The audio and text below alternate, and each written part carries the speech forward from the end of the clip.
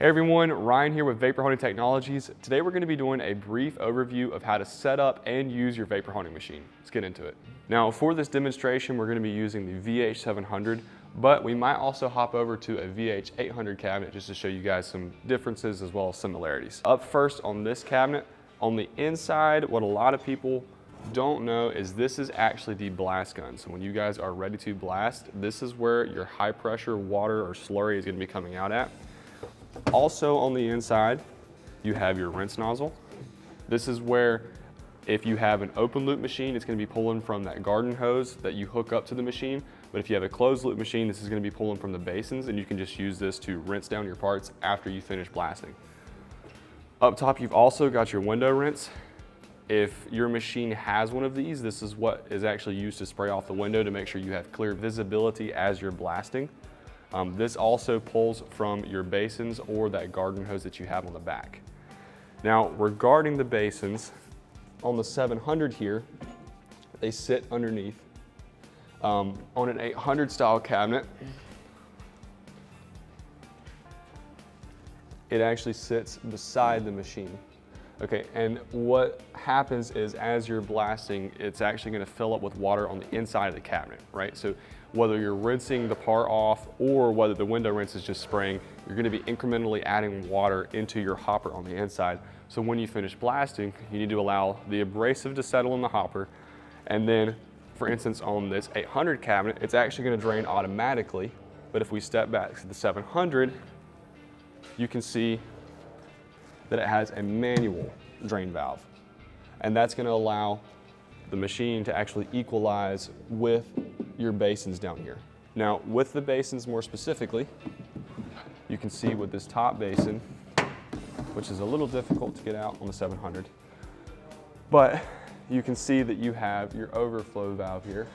And what this is for is as the machine begins to expel that water into this top basin, it's going to raise this water level and overflow into your bottom basin. That's why these are called sedimentation basins. And it actually allows that abrasive to be caught in this top one before it overflows into the bottom one, keeping your water cleaner. Now, if you have an open loop machine, you won't have those basins. This will just drain off either into a drain or into a bucket that you have sitting there, and you can actually dispose of that however you like. And see, the benefit of having an open loop machine is your machine is actually kept cleaner. The benefit of having a closed loop machine is if you're running any consumables like corrosion inhibitor, it's actually going to stay in the system longer. So those are the two kind of differences there. Let's hop to actually filling your machine and using it. So you can actually just use standard water as long as your pH levels are fine. You can just use a normal pool pH tester kit to test that. Our water here is fine. So when you begin filling your machine, typically what I like to do is to just go ahead and open this front ball valve. That way as the machine fills up, it'll fill over. On almost all of our machines, you fill the machine to this top ball valve. You can actually check on our website to see exactly how much water you're supposed to put in your machine. But again, with almost all of them, you just fill it to this top ball valve. So I'm gonna go ahead and begin filling. And while it's doing this, I'll kind of walk you guys around the machine and show you what some of these features are, or what some of the systems are. So on the back of the machine here, on something like a Weekend Warrior at the 700, you've actually got your window rinse timer here. This controls how long it waits between spraying the window. Up top, you've actually got your air solenoid here. This is what lets air into the cabinet. And also you've got your exhaust stack here. This is something that's going to ship inside your machine, so you guys can actually take it out and put it on the machine whenever you receive it. And that was actually really fast. You guys can see we're already starting to overflow into this bottom basin, which means that I can turn the water off here. And what I'm going to do is allow that to continue to overflow, because the last thing you want to do is go ahead and start filling your basins up. The machine continues to fill it, and then you overflow it in your shop. So I'm going to allow that to continue overflowing until it equalizes. Now that this is almost done draining, I can go ahead and close this off and begin to fill this up. So I'm going to fill this top basin again to that overflow valve, and then when it starts to overflow into the bottom basin, I'm going to stop and switch. That right there is high enough.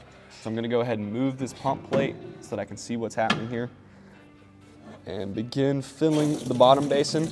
And again, you can fill this from 1 to 2 inches from the top. That way you have a lot of water in your reservoir here. Additionally, before you begin filling these basins, you want to make sure that the ball valve is closed on the side. That's one of the most common issues that people do is they'll go drain their basins, bring it back, put it below their machine, and the ball valve will still be open, and then they will flood their shop. With an 800 style cabinet, and I'll show you guys that in just a second, you also want to make sure that those bottom ball valves are closed because you will flood your shop. And I can show you that while this fills, it'll take a second. Again, with an 800 style cabinet, you're gonna wanna leave this top ball valve open so that way it overflows just like it did on the 700, but you do wanna make sure that these are closed. And what these are actually used for, really quickly, I forgot to mention that, this bottom ball valve is actually to drain the entire machine out. So if you wanna do a complete machine change out, that's where all the abrasive and water is gonna come out. If you want to leave the abrasive in the machine, that's what this ball valve is for. It's actually going to drain off just the water and leave the abrasive in your machine.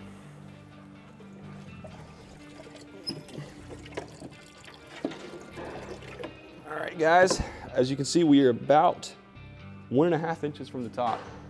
That's exactly where I want to be. So I'm going to go ahead and close that. And that's going to be the correct amount of water to actually allow us to rinse our parts down as we blast and use that window rinse without running out of water. Now, if you continue to hold this internal rinse down, you are going to use up a lot of your water, and you will begin to hear the diaphragm pump beat at a rapid pace. That means that you need to stop using this internal rinse, allow the abrasive to settle, and then drain your machine. You've depleted this bottom basin if you hear that pump beating rapidly. Now, I'm going to go ahead and roll this up and actually show you guys how to use the machine. Now, for this machine, we're actually just going to use a push to connect fitting, and it's as simple as just pushing it in. And just like that, you're connected. Now, we do have a regulator in line here. You're going to want to make sure to keep that between 60 and 100 PSI for all our machines. You can push higher on something like an HD, but just for our standard lineup, between 60 and 100 PSI is where you want to be blasting. Now, you can actually go ahead and plug the machine in at this point. And it just, for the standard machine, is 60 hertz at 120 volts. Each machine on our website will specify the power requirements, so you guys can actually look that up. And also, if you have an immersion heater, it's gonna be 220 volts, just to let you know. Now, when you're actually using the machine here, to turn the lights and pump on something like the 700, it's gonna be on the rear right here. You guys can see these two switches. That's what that's for, is the light and the pump activation. On something like an 800, you've actually got the main switch on the side here.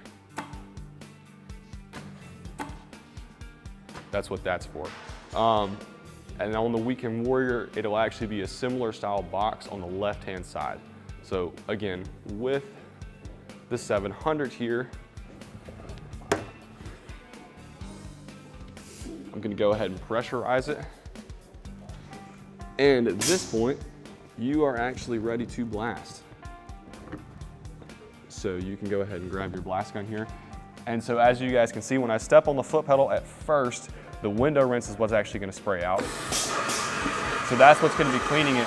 And as you can see, the blasting gun also turned on. So the foot pedal is what actually starts the pump. It allows the window rinse to begin its timer, and it actually allows the air solenoid to open, and so you've got your full blasting going on. Also on the inside here is, remember, you have your internal rinse, and again, this is what you can use to actually spray a part down when you're finished blasting. And also, do not spray the actual blast gun right here at the window to clean it.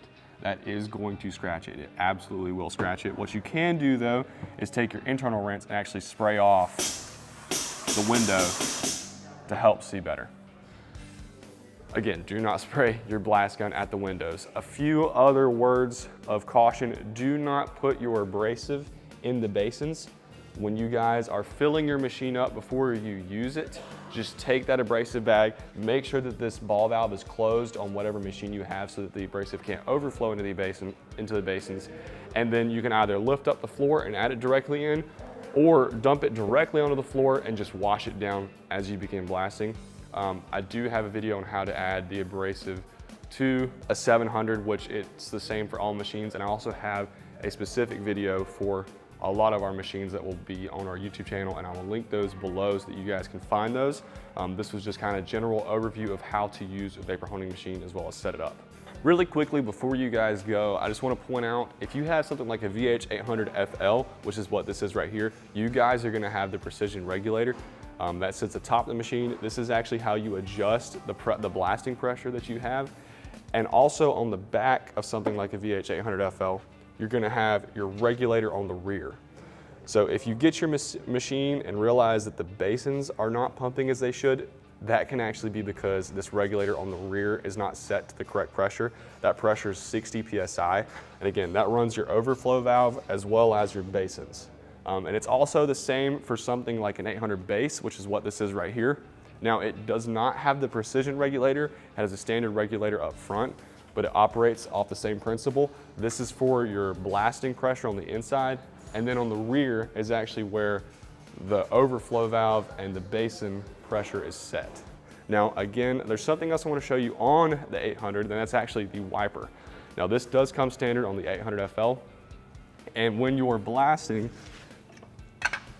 if it's set to one of these positions, all the way to the left is off, the center is on, and all the way to the right is actually the fastest setting. When you're blasting, that's actually gonna actuate. I'm gonna go ahead and put some water on the window here. That's actually gonna actuate and help you guys see a little bit better inside the cabinet. That's one of the best features of the 800 FL.